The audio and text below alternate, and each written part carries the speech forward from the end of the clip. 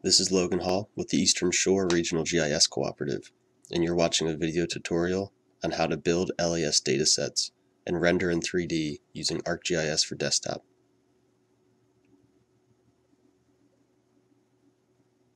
In this video tutorial, we'll learn how to create an LAS dataset, we'll examine the LAS statistics, we will view 3D point cloud data, and create surface models from our LAS datasets.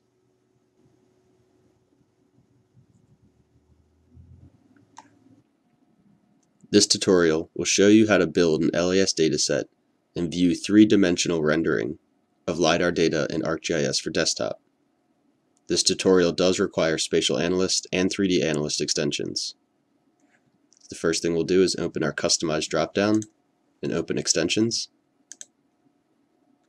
Ensure that 3D Analyst and Spatial Analyst have been activated. Click Close. So what is an LAS dataset? Well, LAS is the industry standard file format for storing LiDAR data. An LAS dataset stores reference to one or many LAS files on disk. LAS datasets can also store additional surface features such as break lines, boundaries, and other polygon constraints. With an LAS dataset, you can generate statistics on the native LAS files. You can generate statistics on all the LAS files combined. You can quickly and easily view, manage, and edit large areas of the LiDAR data. You can also export surface model raster datasets directly from the LAS dataset in ArcGIS for desktop. Similar to a mosaic dataset, the LAS dataset simply references files on disk. This allows for minimizing required storage space, as well as limiting redundancies in your data. However, it is always recommended to keep an archived copy of your LAS files. Any changes to point classifications made within the LAS dataset will apply to the native LAS file. These changes are irreversible, therefore, maintaining a collection of backup LAS files is prudent. In ArcMap, we can use the search icon and type in LAS dataset.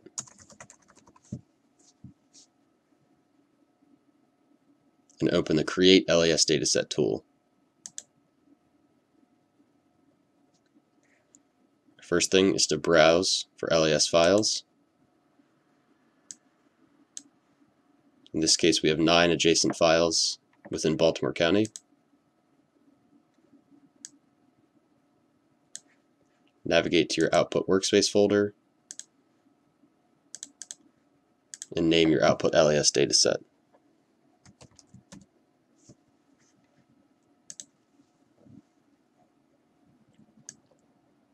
In this tutorial, we do not have any surface constraints. The coordinate system will default based on the LAS file provided, but we will check both boxes to compute statistics and store relative paths. Click OK to generate your LAS dataset.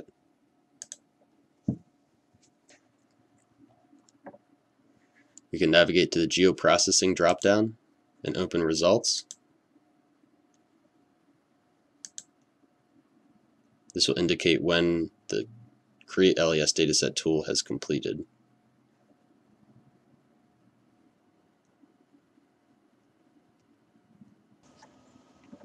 Once the LAS dataset is completed and added to the map, we can close our results window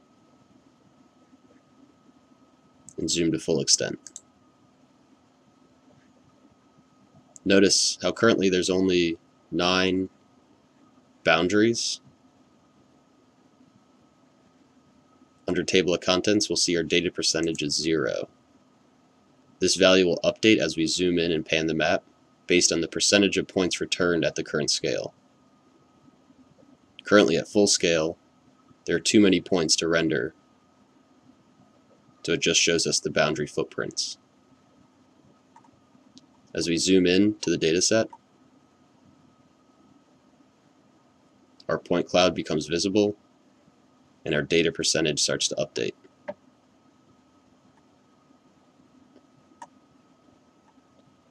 Notice the scales between 1 and 300 and 1 and 400 is where the drop-off and point thinning begins. The application defaults to 800,000 points, preventing the application from crashing immediately upon loading a dataset. You can open layer properties and adjust this point value. However, performance will likely be affected. There's a hard cap at 5 million points. If we double-click the LAS dataset to open layer properties, we can set point limit to 5 million. This is the hard cap maximum for point limit rendering. If we click Apply and click OK, notice as you zoom in and out, we're still dropping the same data percentage.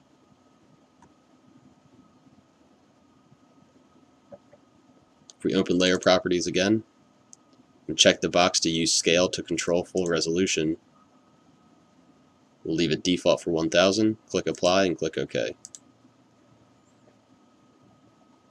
Now notice within a scale of 1 to 1000, our data percentage points will equal 100%.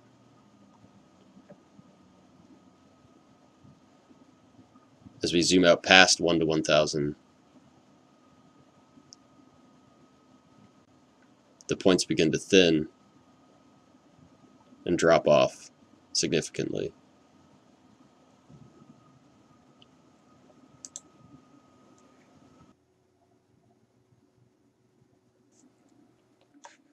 If we navigate back to the catalog window, navigate to your Output Workspace folder, we can right-click our LAS dataset and open Properties.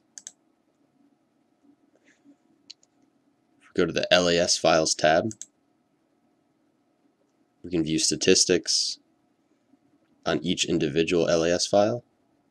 So we'll click the top line, click the ellipsis to expand the LAS file properties and statistics.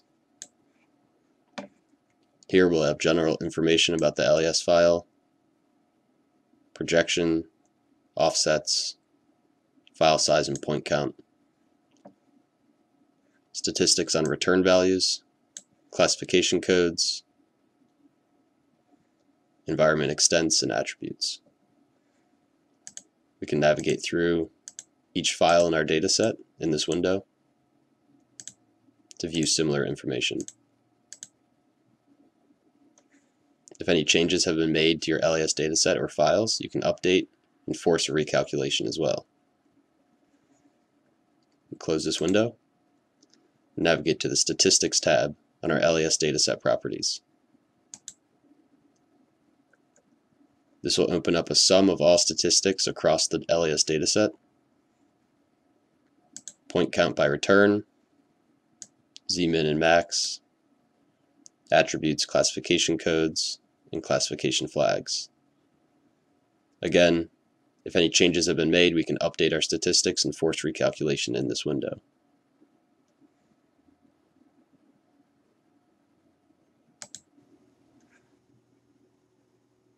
Adding functionality to our LAS dataset, we can right-click our menu bar and add the LAS dataset toolbar. This gives us access to LAS dataset options, point rendering,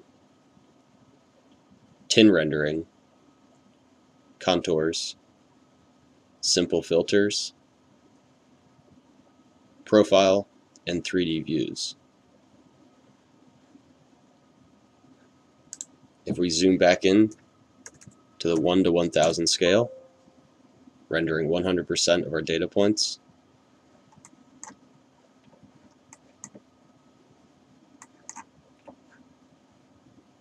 we can generate a triangulated irregular network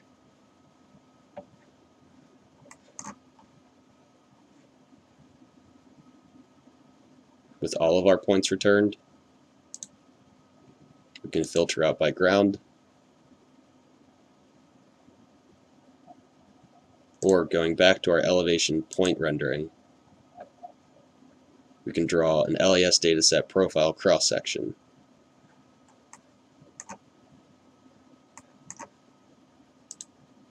We'll switch our filters back to all points. We'll select our LAS Dataset profile view. Single click in the map to start the profile view. The second click will determine the length of the profile. And the third click will determine the width of the profile.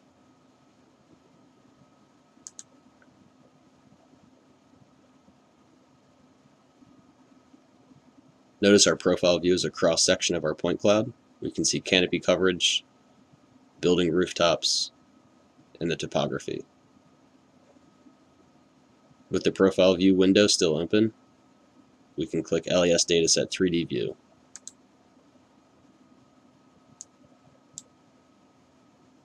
Using the navigate icon, left click and drag on your cursor will rotate the point cloud. If you have a mouse wheel, clicking in the mouse wheel will pan the point cloud. And using the right click on the mouse, we can zoom in and out of the point cloud.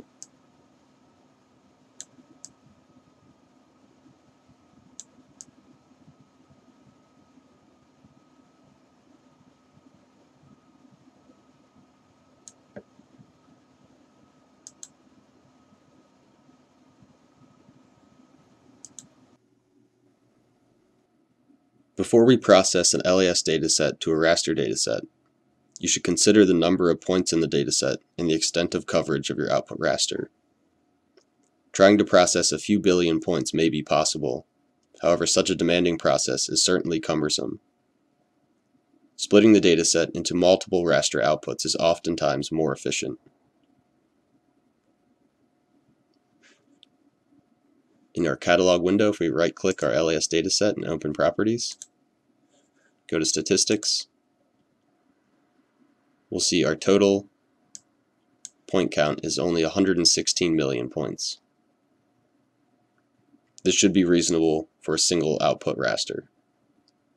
The desired output cell resolution is also a key factor to consider. Inspecting your metadata is critical for understanding the nominal point spacing and appropriate cell resolution. Typically, quality level 2 data with a nominal point spacing of 0.7 meters is suitable for 1 meter cell resolutions. You will also need to determine what type of surface model you want to generate. To generate a DEM, you need to apply a filter to the LAS dataset to return only the ground points. To generate a DSM, or digital surface model, you need to apply a filter to only return the first return points. In the LAS Dataset toolbar, filter options are available. You can also access filter options through the LAS Dataset layer properties. Under Table of Contents, we double-click our LAS Dataset. Under Filter tab, we can select Ground, All Returns, and click Apply. Using the search icon, we'll say LAS Dataset to raster and open the conversion tool.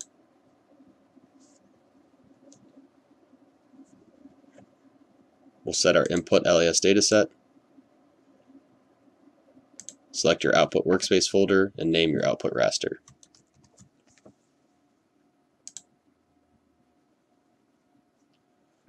Our interpolation type will be triangulation,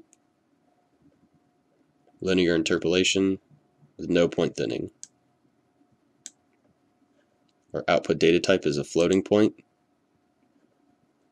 and the sampling type will be cell size.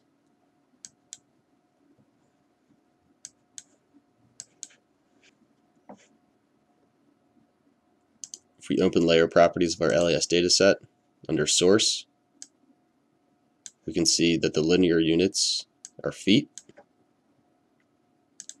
Therefore, our cell size will be represented in feet as well. So our sampling value will be 3.28084. Click OK to run the tool.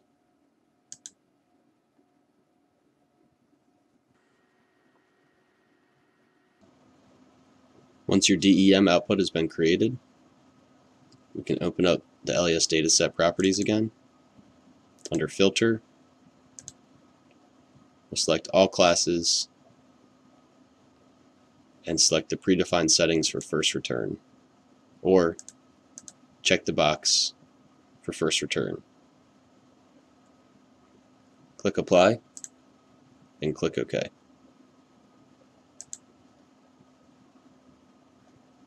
Open up the LAS Dataset to Raster Conversion tool again.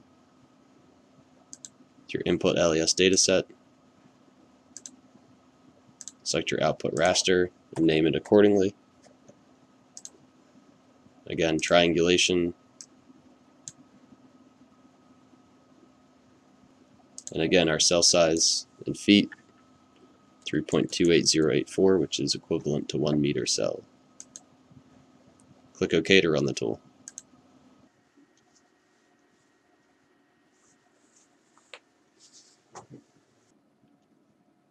With the resulting datasets, our digital elevation model and our digital surface model can be used for further analysis working with a local raster dataset.